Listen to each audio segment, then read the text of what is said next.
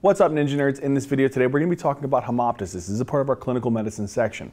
If you guys like this video, it helps you, it makes sense, please support us, and you can do that by hitting that like button, commenting down in the comment section, and please subscribe. Also, really urge you guys, please, if you guys get an opportunity, go down in the description box below. There's a link to our website. Really urge you guys to become members. We have a lot of cool things there. We got notes, we get illustrations, we're developing question banks, we're developing exam prep courses, and if you guys want to, we even have some merchandise that you guys can take a look at. All right, let's start talking about hemoptysis. This is a super quick lecture. It's designed to help you guys understand how to work it up, really. So when a patient develops hemoptysis, how would we define that? That's when they're coughing up blood. Really, that's the primary feature that you want to look for. When a patient is coughing up blood, you definitely want to be thinking about hemoptysis. Now, whenever a patient starts coughing up blood, the thing that you should start running through your mind is, what's the reason for this? And the pathophysiological process comes down to three particular things. One is there's bronchoalveolar inflammation. Something is inflaming or infecting the airways, and that's causing a potential erosion through the bronchial wall, and then eventually some bronchial arteries to be ulcerated and blood to leak in. That's the primary pathophysiology. So what are a couple things to think about? Well, one of these things that can cause bronchoalveolar inflammation would be potentially pneumonia. So sometimes necrotizing pneumonia can definitely do this.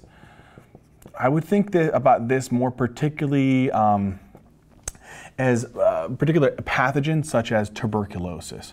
Tuberculosis is a relatively common cause of patients developing pretty significant hemoptysis. So that's one. So if a patient has an infection here, let's say, of their bronchoalveolar area, and it just kind of erodes into the smaller bronchial artery area, they can start developing blood that kind of starts leaking in to the bronchial airways. And then eventually it'll trigger the irritation of the airways and cause them to cough that up. Another scenario could be potentially just bronchitis. Patients who develop bronchitis, like acute bronchitis, this is another really common etiology as well. So bronchitis is a really particular big one. Another one would be whenever they have dilation of the airways and lots of inflammation that begins to cause erosion. That would be a big one with what's called bronchiectasis. This is a very common cause of massive hemoptysis, which sometimes people like to define by volumes or rate at which we produce the amount of blood from the cough, but I would think it's more determined based upon the degree of hemodynamic instability or respiratory failure that you should base massive hemoptysis. But we'll talk about that in the complications. Either way, these are the big things that are going to be precipitating this particular process here, where blood will be leaking into the airway via the bronchial arteries being eroded. Now, that is, again, a big point here. When we talk about hemoptysis, there is bronchial arteries that are the primary artery that are getting eroded into or ulcerated into that are causing hemoptysis. 95% of the time it's those. Rare scenarios, and I mean rare, like 5% of cases, it could be pulmonary vascular diseases. And these pulmonary vascular diseases, I think the two big ones that I want you guys to think about here is, one is you have a clot. Patients who develop particular clots such as pulmonary embolism. So I want you to think about maybe a pulmonary embolism. This can cause hemoptysis. I'd say it's relatively rare. This could be from an infarction of the lung tissue. This could be because of elevated pressures proximal to the actual embolus. But either way, this can definitely cause bleeding to occur. All right. Now, another one that I would say is definitely something to consider would be something called vasculitis. This is actually a high yield one to remember. So there is many different types of vasculitides, but I think the two big ones that I want you guys to remember here are called ANCA vasculitis, which you see with what's called granulomatosis polyangiitis, also known as Wegener's. And another one is called anti-GBM antibodies, which is related to a disease called Goodpasture's disease. Usually this causes blood in the kidneys and blood in the lungs. That's one way that you can think about it. But again, anti-GBM antibodies cause attack of the actual lung tissue, and particularly the small pulmonary vessels. And so if you cause destruction of these, you can cause blood to leak out into the actual airways and then again cause hemoptysis. These are two really big ones, but I'd focus on vasculitis, and I would also think about, again, bronchoalveolar inflammation. The last one here I would say is a really, really common cause, and it's pretty obvious, I think, based upon the name here, is bronchoalveolar neoplasia. And this is usually due to lung cancer. So when patients have lung cancer, this is a really big one because they get lots of blood supply to the lung cancer. And whenever you get lots of blood supply to the lung cancer, there is no doubt about it that that can actually lead to bleeding. And so patients who develop hemoptysis, I want you to think 3 pathophysiological processes. 1, inflammation or infection. Bronchiectasis, necrotizing pneumonia, with the big one being tuberculosis, as well as acute bronchitis. Bronchoalveolar neoplasia, such as lung cancer, and then lastly, pulmonary vascular disease with an emphasis more on vasculitis. Now that we've talked about hemoptysis and what that actually is and the causes in pathophys, let's talk about the complications that can arise. All right, my friends, now we're going to talk about the complications associated with massive hemoptysis. So if a patient's really coughing up massive amounts of blood and they're really having a really terrible one, usually this could be things like vasculitides or this could be bronchiectasis. When there's large amounts of volumes of blood that are being kind of coughed out of the airways or not effectively coughed out of the airways, that can definitely become a problem. So imagine there's just massive volumes that are coming from your bronchioles. Not all of it's going to be effectively coughed up. And so because of that, one of the problems here is you can definitely start filling up some of these alveoli. And if you start filling up a lot of these alveoli with blood, what's the potential complication that's going to arise here? Are you going to get any good ventilation to these alveoli? No. And so the downstream effect of having massive hemoptysis is it's going to be literally impossible to clear all of it. And so what would happen is you're going to lead to alveolar filling. And this is going to be filled with blood. And if there's alveolar filling, that's going to lead to massive VQ mismatch, potentially even a shunt process. And we know that VQ mismatching or shunt processes make it very difficult for gas exchange to occur here.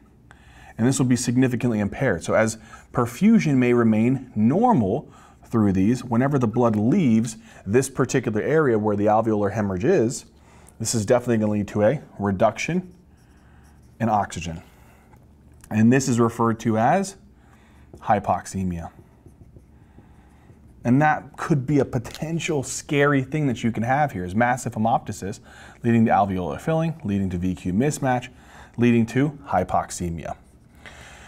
Now, when these patients become hypoxemic, they may look pretty terrible. There is no doubt about it that they could potentially have an increased respiratory rate, an increased work of breathing as a result of this. So watch out for that. But again, I think that this is really one of the big things to take away here, is that respiratory failure is a potential sign of massive hemoptysis due to alveolar filling, VQ mismatch, and then as an effect, hypoxemia. All right, my friends, now that we've covered hemoptysis causes, pathophys, and complications, let's now talk about how to diagnose it. How do we approach hemoptysis? Well, if a patient's coughing up blood, first thing that I would do is I would make sure that you just rule out a simple coagulopathy. Are they on anticoagulants or anything like that that could be causing this? If it's abnormal, it could be a coagulopathy. The next thing is obtain acid-fast bacillus for what? This would be particularly for tuberculosis and sputum cultures for necrotizing infections. And then the next thing I would do is I obtain an ANCA and an anti-GBM antibody, because this will tell me if this is going to be GPA, right? Especially if it's the C ANCA, or if it's EPA and MPA, if it's the P ANCAs, an anti-GBM for good pasture syndrome, okay? And lastly, I would also consider obtaining a CT pulmonary angiogram. This is going to give me a look at the CT of the chest, so it'll give me a look at the bronchial tree, but it'll also give me a look at the pulmonary vessels, and I'll help to be able to see if there's a pulmonary embolism, bronchiectasis, or a lung mass, like a lung neoplasia. And that's how we could work up the causes.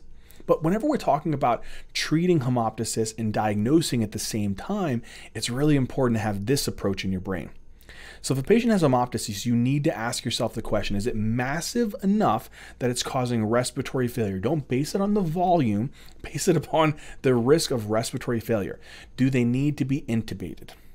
In other words, is there so much sheer volume of blood in the airway that they can't cough and clear the blood from their airway? That's going to cause respiratory failure. Or are they already experiencing hypoxemic respiratory failure? If the answer is no, then you can hold off on intubation and the patient is stable enough that if you lay them flat in a CT scanner, they're not going to aspirate blood or end up going into respiratory failure. So get a chest CT. Look to see if you can find the focal source of bleeding and where it is. If you find that source of bleeding, oh, it's in one of these bronchial arteries that I located, okay, I'm going to send them to IR, interventional radiology. They'll sneak a catheter into the area and embolize that bronchial vessel and stop the bleeding. If the patient does require intubation because they can't clear the blood, they can't cough it, they're experiencing hypoxemia, there's no way in heck I'm going to send this patient to the CT scanner to lay flat without intubating them. They'll aspirate, they'll experience a lot of VQ mismatch, they'll end up coding over there in the CT scan. So I'm going to intubate these patients, and then what I'll do is I'll use a bronchoscope to see if I can find where the bleeding is. If I can find where the bleeding is in one of those actual bronchi, then what I'm going to do is I'll say, okay, I got an idea of where this is. I can then tell IR. For right now, I'm going to put an endobronchial blocker in, which is going to be from the endotracheal tube, and that's going to block that off, and then I can go in and embolize that via IR. If the patient goes to IR and embolization fails, they can't embolize the artery. Let's say here they go in, oh, there it is. I found the actual vessel, embolized it. Good, we're done. But if the embolization failed, then you have to say, is this more of like a central bronchial lesion or a proximal bronchial lesion? It might be better to do a rigid bronchoscopy and just go in there and cauterize it or laser that bleed. If they fail and they have refractory hemoptysis, in other words, you've tried everything to stop this dang bleeding and it won't stop, then you go to a surgery like a pneumonectomy or a lobectomy. All right, so that's how we would diagnostically and treatment-wise approach hemoptysis. I hope this made sense, guys. I hope that you guys enjoyed it, and as always, until next time.